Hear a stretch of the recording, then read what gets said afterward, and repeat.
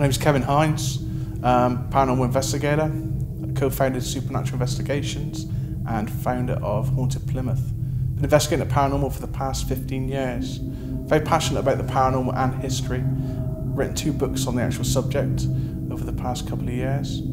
And just love investigating the paranormal with the team, Supernatural Investigations. And what better place to investigate than Davidstow. And over the past couple of investigations here, myself, I've had my fair share of experiences along with other members of the team. In the past, we've actually picked up on spirits here that seem to be actually connected to artifacts in the building, uniforms that have been worn by soldiers in combat, also known, I believe, as psychometry. And you can actually pick up the actual vibrations of spirits that were attached to these actual uniforms, and they have actually come through.